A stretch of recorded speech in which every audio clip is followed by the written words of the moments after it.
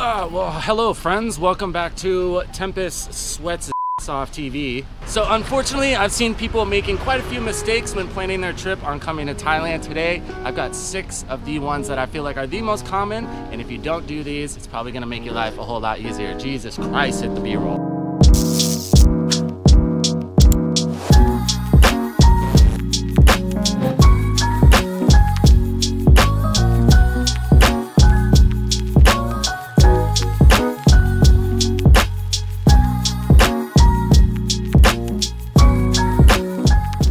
Now, don't get me wrong, I am no expert at moving to Thailand. I was guilty of pretty much all of these things. I did a couple of them, luckily, but especially number 5 and number 6, I definitely could have done a little bit better. But the biggest mistake that I for sure see is just a general lack of research. So now, a lot of places, if you're traveling, it might not be that different from your home, but if you're coming from the West, Thailand's gonna be quite a bit different. So there is a little bit of research you can do, so you're just kind of more comfortable when you get here. You don't gotta worry about getting in any weird situations, having somebody yell at you, somebody trying to punch you in the face. Even though that is not very common, it is possible if you do a couple things that Thai people are not really crazy about, especially if you do it as a foreigner. So general, just lack of research. And we're gonna touch on a few things that you should research so you know what's up as soon as you get here. That way you're not the annoying foreigner that everybody wants to fight or throw coconuts at.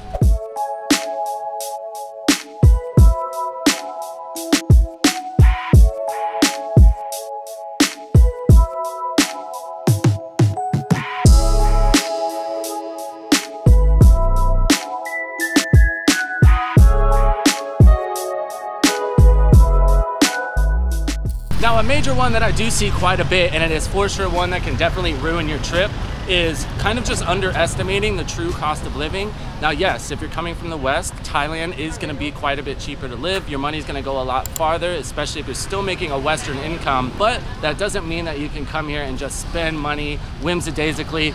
That's a word. Yeah, whimsidaisically. I like that. That's actually a pretty good word. But that doesn't mean you can just come here and spend and do whatever you want and not have to worry about it, especially if you're on a smaller budget. Now, I do have some videos talking about my budget and what I feel like it costs to actually live here. Can you live here on $1,000 a month? Yes, absolutely, but it does take effort, it does take planning. You can't just come here and do whatever you want and eat whatever you want and drink as many beers as you want and go to the club and live on $1,000 a month. So obviously, if you get here and you run out of money, that will put a major hindrance on your trip. So underestimating the true cost of living or what it takes to actually budget down to all those videos you see where, oh, you can live here on $1,000 a month and live like a king. I don't think that's necessarily true. You can be relatively comfortable on $1,000 a month, but you can't just come here and do whatever you want, whenever you want. I see a lot of guys come here and they're like, oh, well, I plan to, spend $800 to $1,000 a month, and in my first month I spent $3,000. $1,000 a month here is possible, but do a real budget. Be really honest with yourself about what you're trying to do when it comes to eating, partying, all that stuff, and then you'll actually be set up for success and not blowing through your money.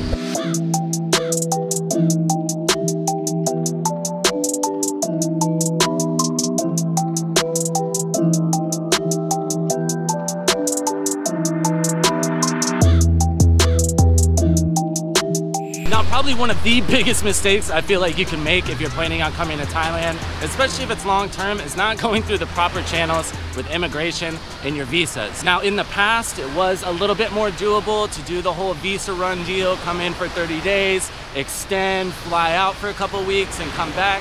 And now that's not to say this isn't still possible. At the end of the day, it's really up to the immigration official when you're coming back through the airport if they feel like you've been abusing the system or not.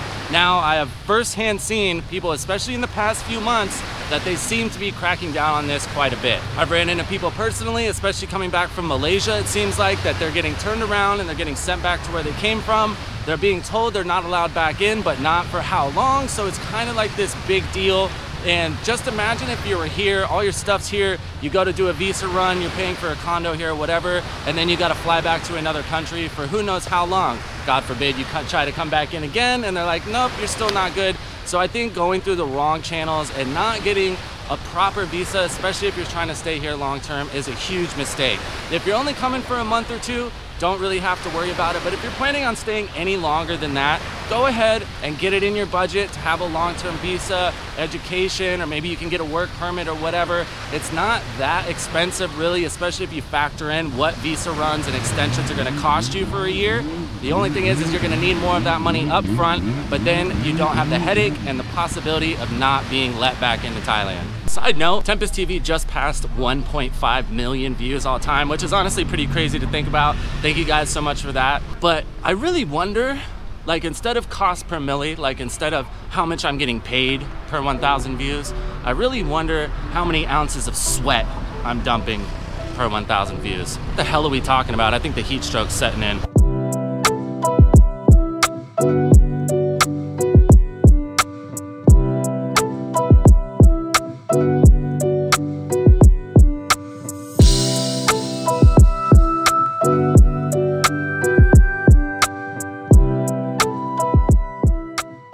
Another one that I do feel like is a bit of a mistake, and we touched on it a little bit in a recent video, is failure to learn any Thai. You can get here and you can survive, especially if you're in Bangkok, Pattaya, Phuket, whatever, all the major like hotspots, and you can survive and be fine without learning any Thai, especially with Google Translate and everything. Especially if you have one of those time kettle translators, go ahead and check them out. And yes, you can totally get by without it. But at the same time, like we discussed in the recent video, I think Thais really appreciate it when you make some sort of an effort.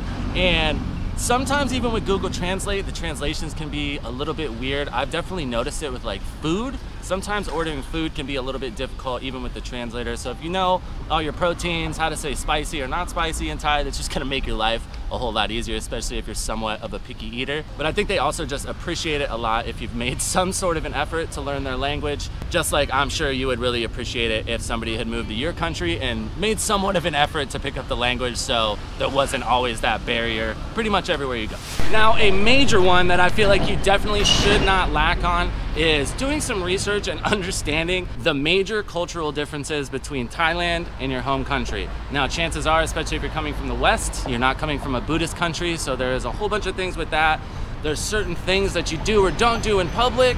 There's stuff to do with your feet. There's stuff to do with people's heads. There's a lot of things that are a lot different. And some of these things can be considered super disrespectful if you're not paying attention or you do any of them. It's not that somebody might like try to fight you or anything like that. They might, but generally people are just gonna be made super uncomfortable. And I'm guessing that you don't wanna go to a new place and have people feel uncomfortable around you, especially if you're living here. It's best to try to integrate as best as you can. So definitely make sure you go through and just research some of the major cultural differences. You can hop back in my catalog. I spent a whole video talking about things that are normal in Thailand and different in your home country.